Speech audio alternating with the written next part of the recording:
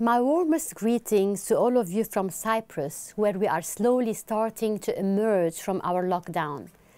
I wanted to connect with you all as we begin to turn our thoughts of the day of Pentecost, the day when the promised Spirit of God descended in power as a rushing wind and with tongues of fire upon the gathered disciples in a miraculous culmination to the earthly ministry of Jesus before he ascended into heaven.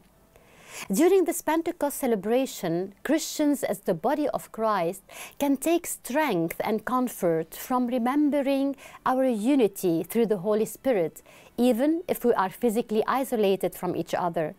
We can give thanks that His Holy Spirit lives in us and that through us He can bring positive transformation, not only in our lives, but also in the lives of all those we encounter.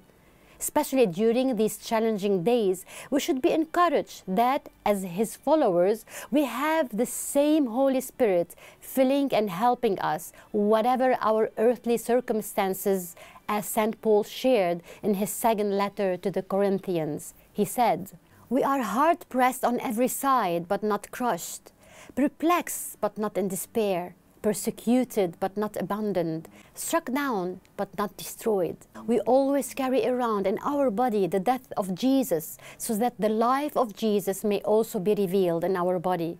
For we who are alive are always being given over to death for Jesus' sake, so that His life may be also revealed in our mortal body.